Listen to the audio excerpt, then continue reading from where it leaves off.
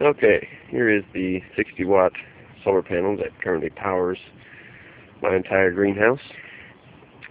And I'm going to show you just how that's hooked up. You follow the wire, it goes under the wall there, up along the side here, and into this charge controller. The charge controller prevents the battery bank from getting overfilled. There's the battery bank, just a bunch of batteries, gel cell batteries, mostly from UPSs that people had tossed out, mismatched, but they're all 12 volt. So they're just wired up. Got a couple of experiments going with relays, and so I see a few different switches here, but right now this is the main switch. Turn on and off the water going up to the strawberry towers.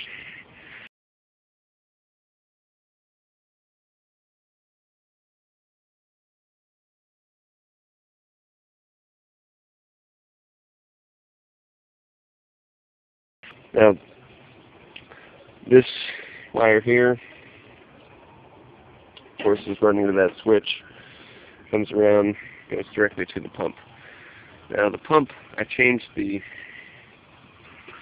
filter mechanism on the pump. Before, I just had a smaller piece of this filter material wrapped around it with a zip tie. But I decided to make it a little bit fatter so that it would fit into an 8-inch pot. Seems to work okay. The idea being I don't have to cut the zip tie every time I clean the filter out.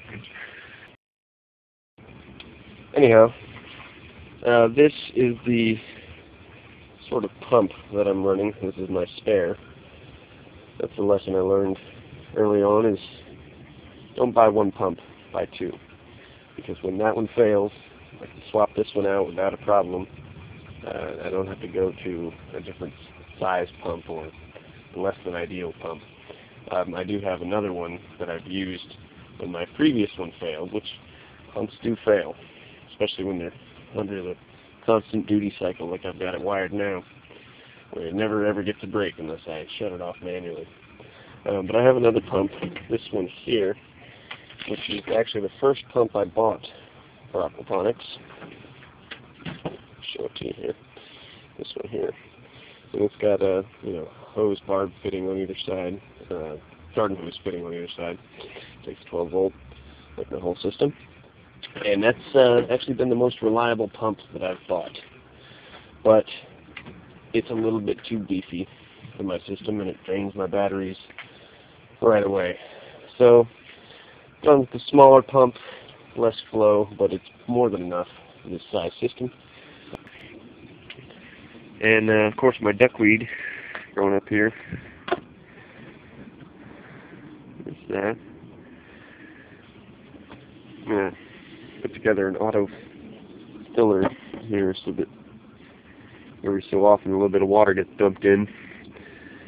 Some duckweed will go down the standpipe there into the fish tank. The fish like to eat it. As it is now, I just grab a handful occasionally, toss it in.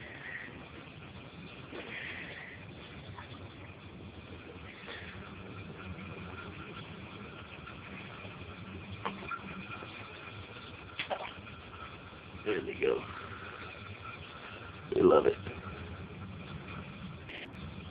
Likewise with the soldier flies, although right now I have a Gatorade bottle stuck over the end of the thing,